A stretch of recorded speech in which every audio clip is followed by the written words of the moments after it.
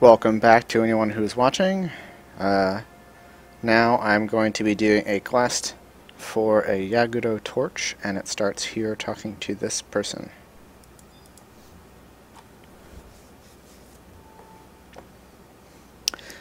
I'm helping Verena and Vicky grow flowers. We water them every day. I sure hope they bloom soon. Hi, Vicky. Hi, Verena.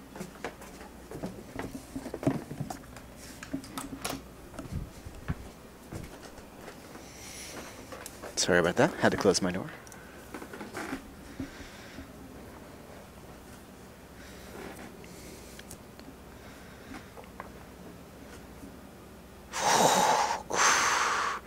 So, still no sprout, huh? I know. It's such a bummer. I water them every day, though. They'll never grow. Water 'em all you want. No way Vicky's seeds will ever sprout here in Juneau. Ever. Look, why don't you just hush? You never know till you try. Oh, you're always on Vicky's side, aren't ya? I think they'll sprout. Huh? Everyone talks to me now that I've planted them. That makes me so happy. So, even if the flowers never bloom, it was still good. Vicky. Whatever. I have to get back to Mux. I'll see you guys tomorrow.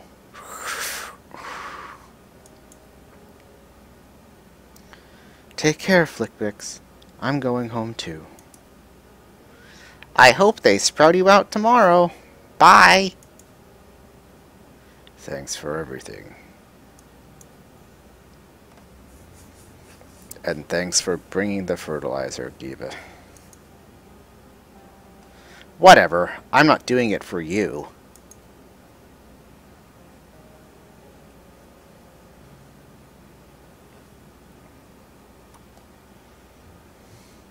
And now we have to go down to Lovers, you know.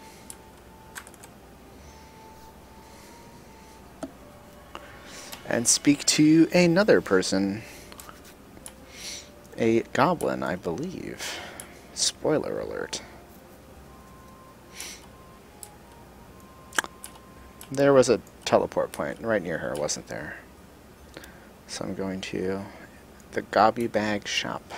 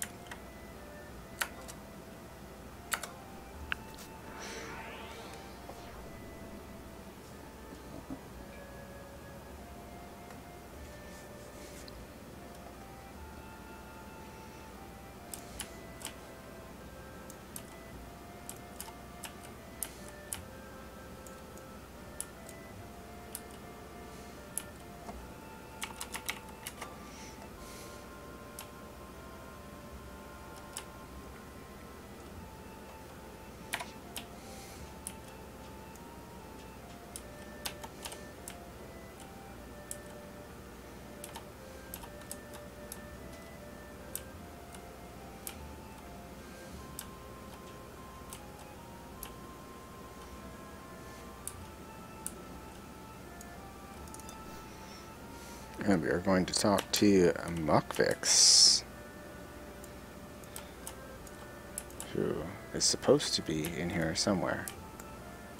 Maybe he's in this door. Mukvix door. Okay.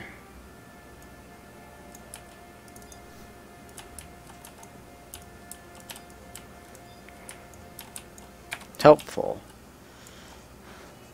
Alright.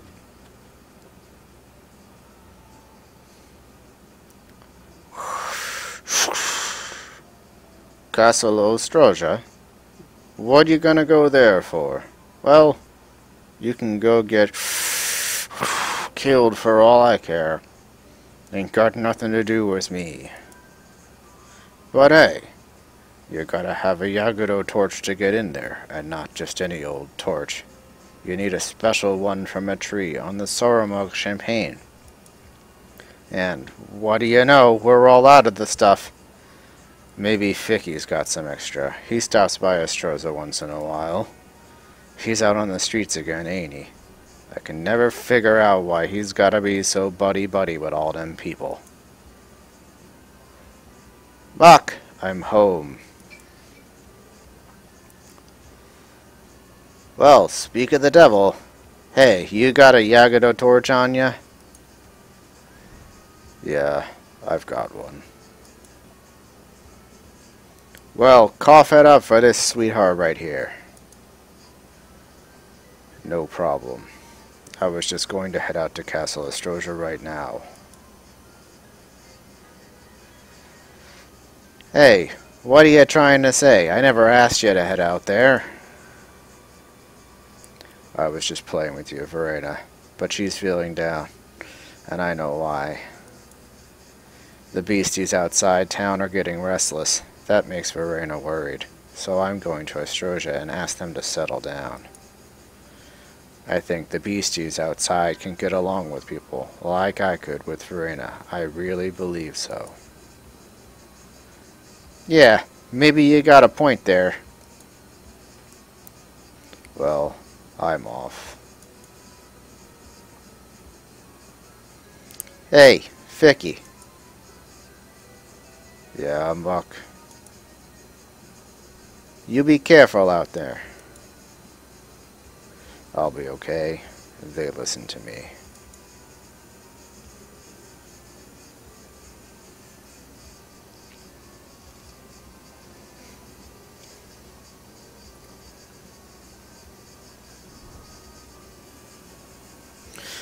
Yeah, my generation can't forget the war, so it's real hard to relate. But you kids don't remember none of that. So I think you can bridge the gap. Yeah, for all of us. Ficky? Is Ficky here? Hey, you just missed him. Said something about going to Castle Ostroja. You didn't see him on your way in here.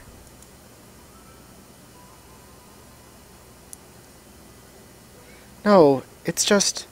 some adventurers said they were going out to hunt beastmen, so I got so worried. I always told him to stay here in town. I told him if people found him in a dungeon somewhere, they might mistake him for a bad beastman, and then they'd... Ain't nothing you can do. That kid's a beastie, and even the people in this town give us the cold shoulder. Well, he don't belong out there, none neither. But I still think he's safer out there than in here. I'm so worried about him.